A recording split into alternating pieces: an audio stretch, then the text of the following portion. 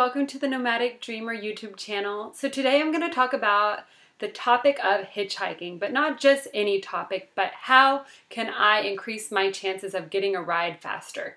So yes, if you're a girl, okay, it's obvious that you may get a ride faster, but forget about that reason.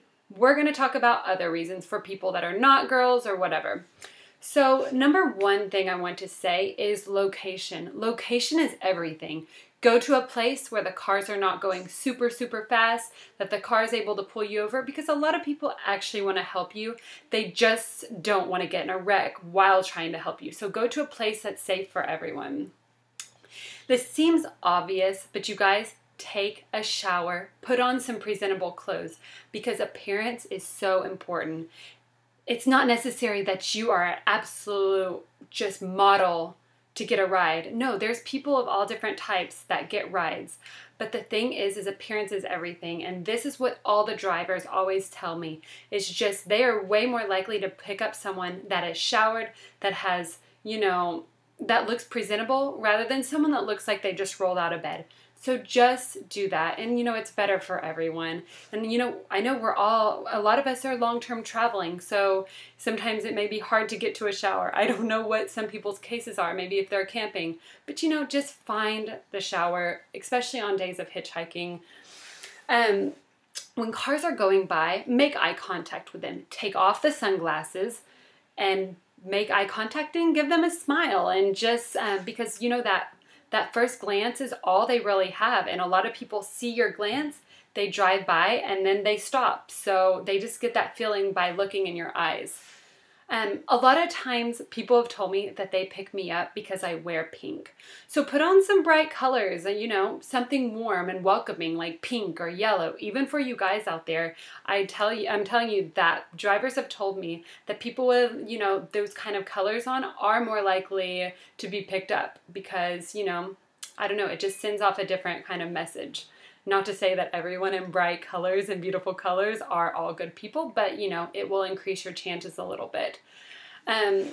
Also, if you get a chance to get some pink paper or, I like pink paper, yellow or whatever, make a sign.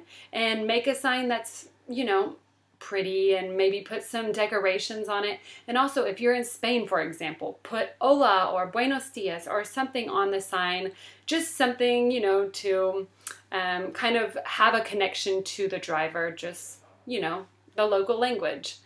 Get excited, get on the side of the road. I'm not going to probably pick up someone if they're on the side of the road like this. I mean, I don't know. But if someone's on the side of the road, with their sign, they're waving, they're smiling, they're having fun, they're more likely going to get picked up. So don't just stand there looking like you just lost your dog. Put a smile on your face. You're getting ready to just go do something new and have a new opportunity. So smile, put some excitement into it. Give them a little dance, something small, I don't know. And also, be creative. Just, I was traveling with a guy from South Africa, and he had a sign that said, of course where he wanted to go, but free cookies. And so people were picking him up because of the free cookies. So I when I hitchhiked with him, and when we were in the car, we gave out the free cookies, and everyone was happy, and I got some free cookies too. So those are just some of the things. Just have fun with it. And, it can be a really great experience. But trust me, the smiling is really important. If you want people to pick you up, just smile, look presentable. It's possible for anyone. So anyways, those are just some of my tips for getting picked up faster. Anyways, there'll be many more videos to come on hitchhiking safety and other things that you can do. And just start planning your own hitchhiking trip, because it is amazing. I've just done around 170 cars over the last year, or over the last, 6 months-ish.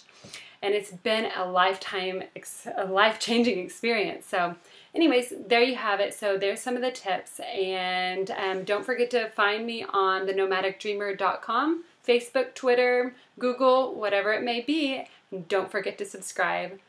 See you next time. Ciao.